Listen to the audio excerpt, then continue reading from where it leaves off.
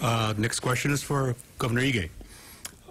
Tourism has been essential to Hawaii, but the increasing number of tourists here is straining our resources and carrying capacity of the islands. Where do you see the balance between the rapid growth of tourism and maintaining the quality of life for local residents? Do you think we can continue increasing both the visitor count and the population at the rate we're going?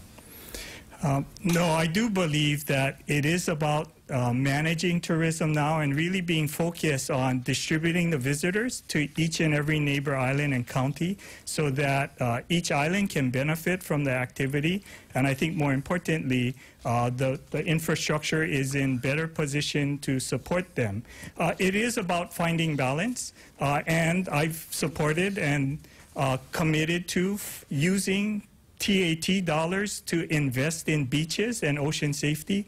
You know, we know that the infrastructure, the beaches, the natural beauty that brings the visitors to the island can be supported by the tourist tax.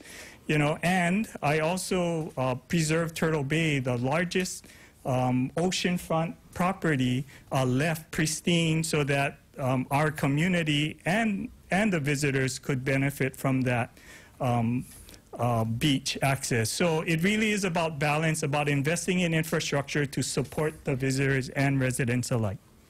Congresswoman Honabusa, the same question. Thank you. But before I get to that question, I don't want the kupunas to be confused. $70 a day for one person, 600,000 maybe provides 90 people. That's it. So you really need to step it up. And as a governor, I want to step it up because I do believe that aging in place is critical. And like I said, this is something AARP and the legislature was their initiative.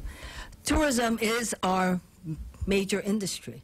However, in order for us to continue to really benefit from it, we have to ensure that the natural resources, the beauty of Hawaii, which brings them here, is something that we do not abuse and we take care of.